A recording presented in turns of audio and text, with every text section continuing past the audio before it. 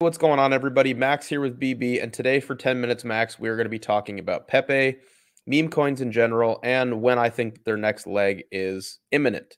Before we get into the charts, do me a solid and please like the video and also subscribe if you are new here. Just a quick reminder, we do these 10-minute videos every single day where we deliver you your alpha every single day in under 10 minutes. So here's Pepe. I've said this in previous videos and I'll say it again. A lot of people, they look at this and they just go, oh my gosh, I'm so afraid. What if we retrace all of this? And, on the lower time frames, it's certainly choppy, right? It's certainly choppy, but allow me once again to be that calm voice of reason that guides you into this next leg, what I think is up, right? So we're going to add on a few more charts here, guys. All right. We got Pepe on the left, and we are going to label it here just so nobody forgets. And we'll make it huge. We'll go Pepe. We'll make it green. We'll put this up top. All right. And we're going to label this one Doge. This is Doge last cycle, guys. And for those that are newer here, we're looking to draw some inspiration from Doge and Shib last cycle. Mainly because, how do you prospect what a future meme coin pump will be? Well, you kind of have to look left. You have to look at what historically has been possible to potentially prospect out what's going to happen in the future. Now, what you're about to see me do right now is throw on an indicator set that I don't really talk about too much. Not as really a gatekeeping technique, but more so I only use it when we need to. All right. I don't like to lean into some of these, indicators unless necessary. And I think now is that time to focus on it. So I have it already set. I'm going to explain what it is a little bit.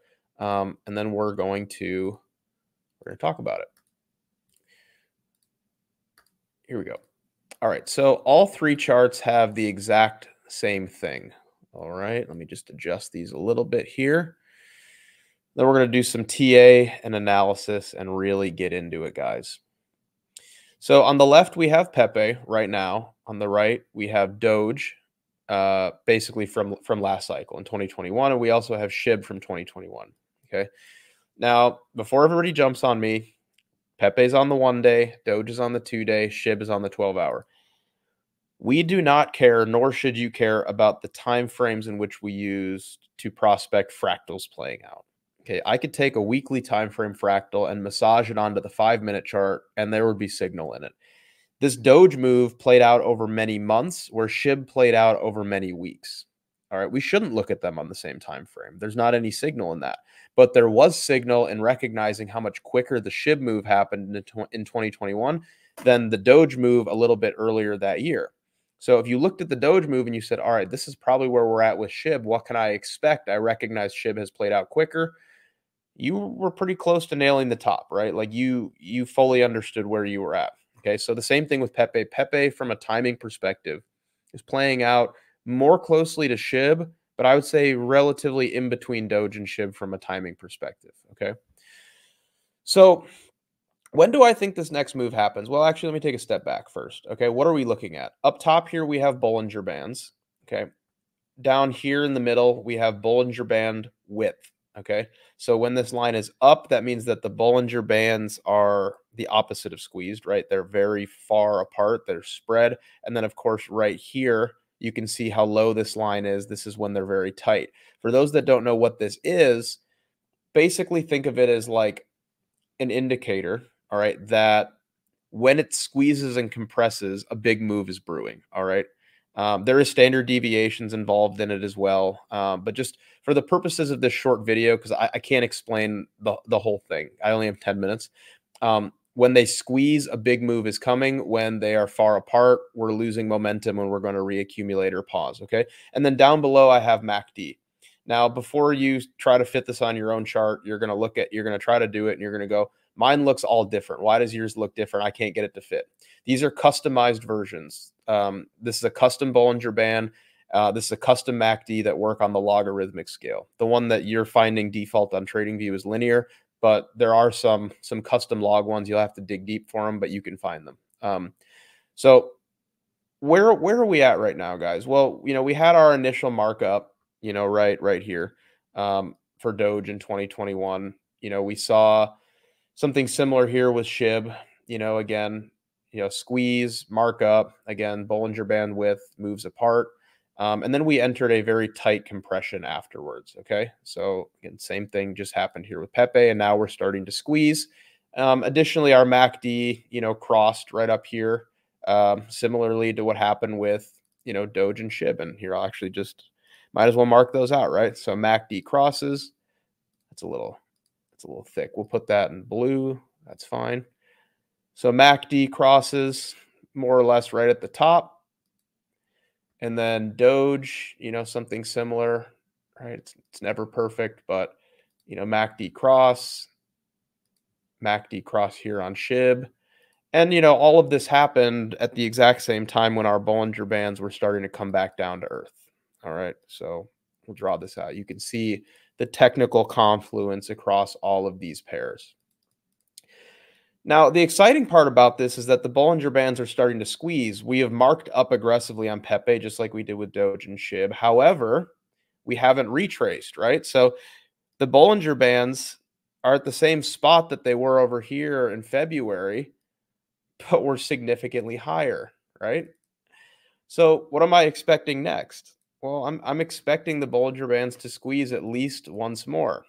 Doge actually went up to the same level of expansion that it did on its first leg up. And when I say first leg, you guys will probably reference some previous videos I've done where I've talked about legs.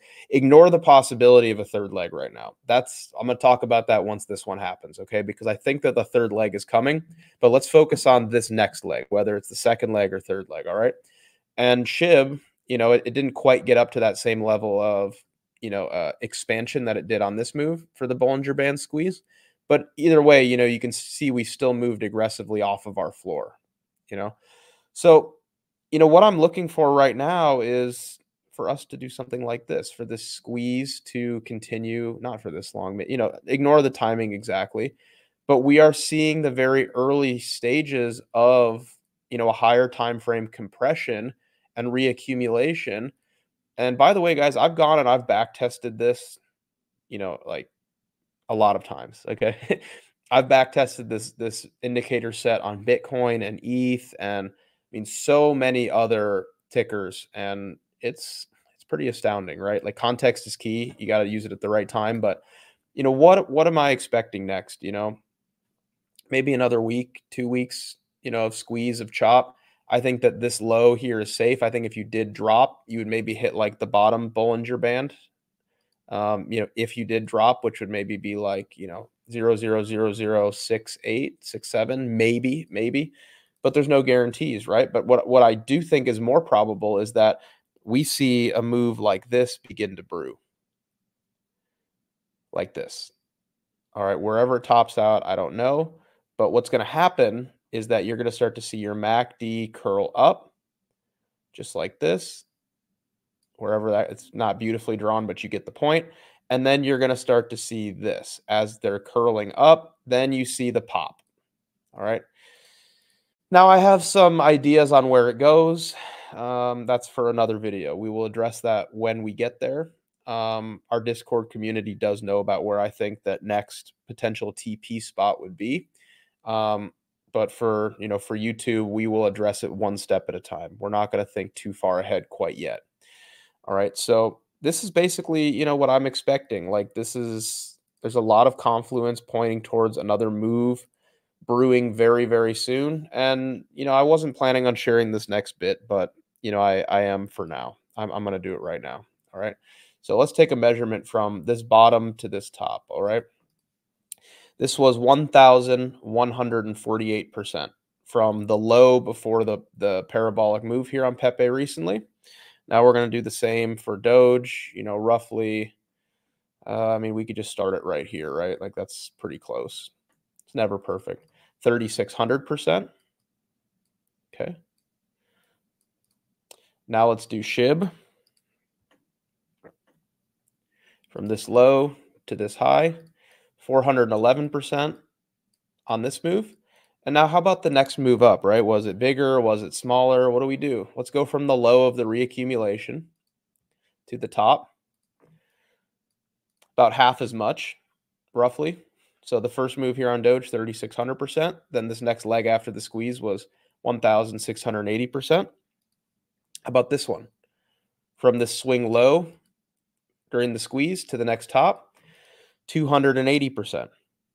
So what have we noticed? Every single time, well, I mean, there's only two examples, right? But typically, when you get the squeeze, depending how you measure, if this plays out, it would be a little bit smaller, right? So what does that mean for Pepe? Well, this one went up 10x, or 1,145%.